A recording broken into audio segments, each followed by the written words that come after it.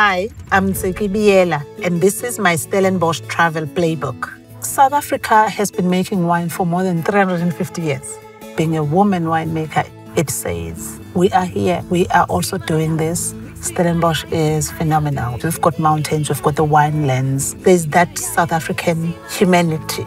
The Wine Art is the home of black-owned brands. It's a historic place. A black-owned brand that doesn't have a home has a home at the Wine Art. I knew I'm going to start my own company. I decided to name the company after my late grandmother, Aslina.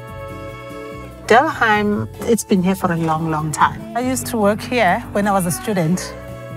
There's a special room that's got old stuff. There's a 1978 Cabernet Sauvignon. So this is the whole history of Delheim that is here. It's got a beautiful view of Table Mountain. It's a beautiful spot. I love Panevino. It is a restaurant, but it's more like you're getting to someone's house. It's that Conde, we're surrounded by the mountains. We feel like literally you're in a forest. But on top of that, the wines are beautiful. I love hiking. Everywhere I go, I look for a place where I can just walk. And I do that here at Kutsenberg. It's beautiful.